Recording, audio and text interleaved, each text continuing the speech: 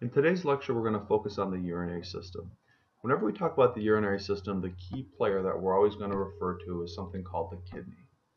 So let's go ahead and get started here. What does the urinary system do? Well, it maintains chemical consistency of your blood, filters many liters of fluid from your blood every single day, and then also sends things you don't want, like toxins, metabolic waste, and excess water out of the body. And some of the main wastes that your urinary system does help get rid of are things like urea, uric acid, and creatinine. Okay, so let's go ahead and get started here. So what are the organs that are involved in the urinary system? Well, as I mentioned before, the key one here is the kidney. And the kidney is sort of this bean-shaped organ that you'll see on either side of of the medial line of your abdomen. And the kidney is going to be retroperitoneal. And so when we say retroperitoneal, what we mean is it's behind the peritoneum, that sac that contains most of the abdominal organs. After urine is sort of produced by the kidney, it's going to come down the ureter and then travel down into the bladder and then eventually out the urethra. So that's sort of the path of urine that we take here. Okay, so what is the location and external anatomy of the kidney? Well, there's a few things we want to note here. So as I mentioned before, it's retroperitoneal, sort of a reddish brown color. Also, it has a concave indentation on the medial side, and this concave medial indentation is called a hilum. And this is indicated right here. And what that is really it's an area where vessels and nerves enter and exit the kidney. So the renal artery, the renal vein are going to be there. Okay, so what is the internal gross anatomy of the kidney, and how do we look at it here? There's a few structures we want to look at. The first is the renal cortex and the renal medulla. The renal cortex, which you see here, is really this outer surface of the kidney after you take a frontal section. The medulla is the surface that's just inside there. So it's this sort of darker surface that you see, and it's it's deeper, right? It's deeper than the cortex. Okay. Whenever you look at the medulla and you break it down further, so let's look at the other side of this section, right? So whenever you look at the medulla, you see these structures right here that are called pyramids. So a bunch of renal pyramids compose the medulla, right? They're part of the medulla. And whenever you talk about a pyramid, as well as the cortex that is just next to it, that triangle section there is something we call a lobe. So when we say lobes of the kidneys, it would be like one of those triangles there. Okay, eventually what happens is the medulla has all these different tubules that we'll talk about in a second, and they're going to help produce urine. And so whenever you have urine, what happens, maybe we'll put this sort of in blue here. Whenever you have urine, it's going to go in this interior region here, right? And this interior region is called the pelvis. These different projections from the pelvis are called calyces, but the interior portion here is called a pelvis. And then what's going to happen is you're going to have urine coming down the ureter, going to the bladder, then going out the urethra. Whenever you talk about any organ, you always want to think about what are the disorders that could result from this organ. And with the kidney, there's something called pyelonephritis. This is inflammation of the kidney, and it often results from something like a urinary tract infection that's traveling up through the urethra through the ureter, and then finally to the kidney. And if it actually gets all the way to the kidney, right? So the urethra to the bladder, to the ureter, and then to the kidney, it's actually a very serious thing. It has to be treated with a heavy dose of antibiotics. Okay, so what's the microscopic anatomy of the kidney? Really, when we talk about microscopic anatomy, we're focusing on one main thing here, and it's the nephron. So what you see here on the left, that huge picture there is a nephron. Let's go ahead and start breaking this apart so you can see where this comes from. Well, if you look at the very top left, we have renal cortex, renal medulla, we have the pelvis, things we talked about before. And then what's going to happen is we want to talk about the nephron, right? So there's two main parts here. There's the renal corpuscle, the renal tubule. So the corpuscle is this area right here that I showed with my arrow there. And the tubule is all the yellow long tube that's following after that. So whenever we talk about the renal corpuscle, there's two main parts to that. So there's something called the glomerular capsule, or Bowman's capsule, and then something called the glomerulus. The glomerulus is this ball of yarn looking thing, and it's a bunch of capillaries that are bringing blood into the Bowman's capsule to be filtered. Right? So the blood in the glomerulus sort of wants to be filtered, if you think of it in that sense. And so what's happening is a bunch of stuff's going to be removed from the blood inside the glomerulus and put into Bowman's capsule. That stuff that is removed is the stuff basically we call the filtrate.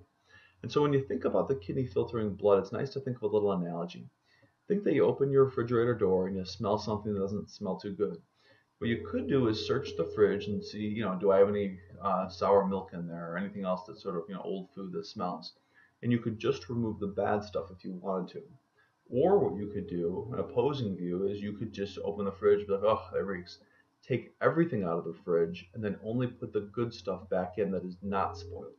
And that latter analogy, taking everything out and only putting the good stuff back in, that's what your kidney does. So basically, everything's taken out of the blood once it's in the glomerulus, and everything's taken out and put into Bowman's capsule, and then slowly only the good things are put in. So what's taken out? What's taken out? Well, water, ions, glucose, amino acids, urea. So as I mentioned, pretty much everything's taken out. When it's taken out of the blood, we call it the filtrate, right? And then slowly, as we proceed down the nephron, things are going to be put back in.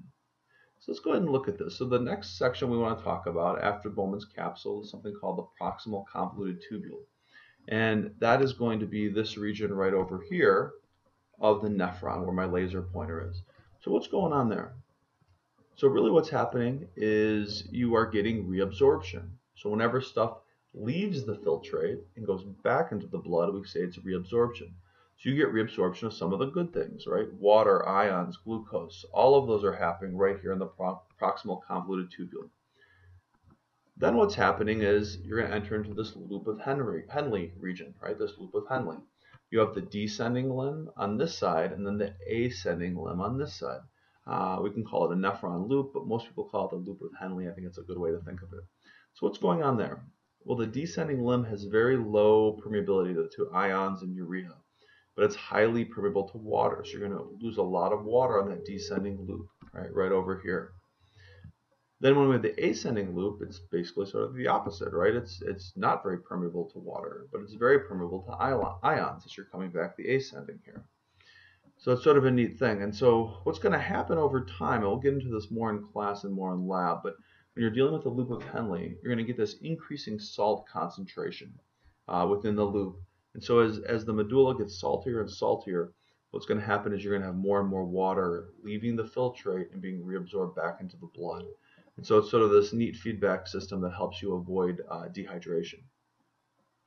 Okay, after that we have something called the distal convoluted tubule, and that's this next part of the nephron here.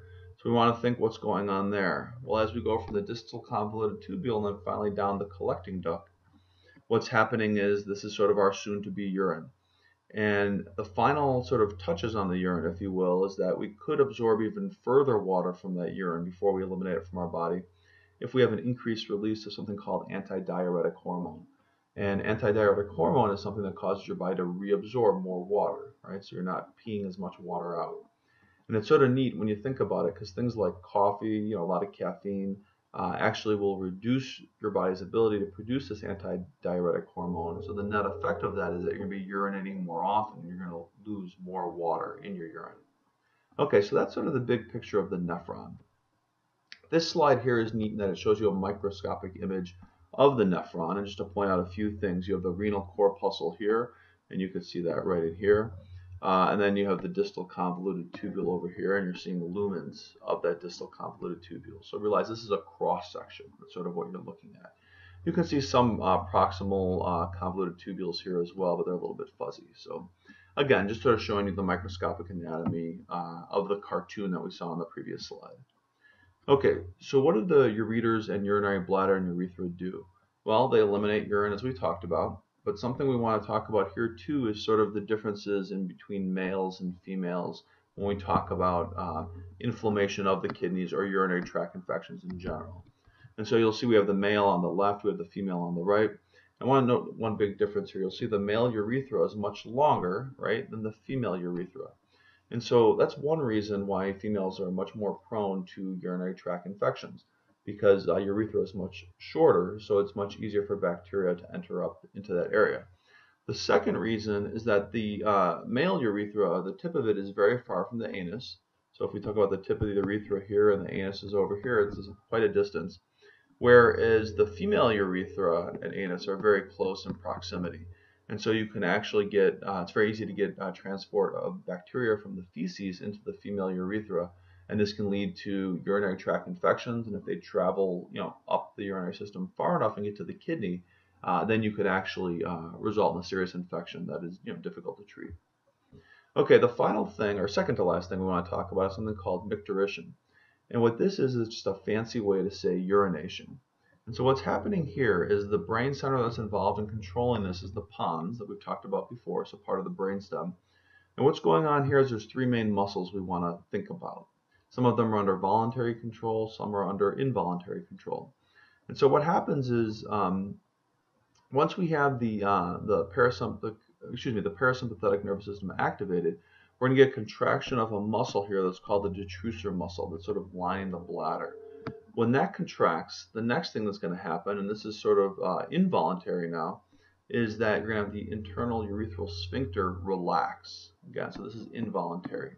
It's going to allow urine to start to empty down a little bit, and then finally what happens is you need voluntary release of the external urethral sphincter.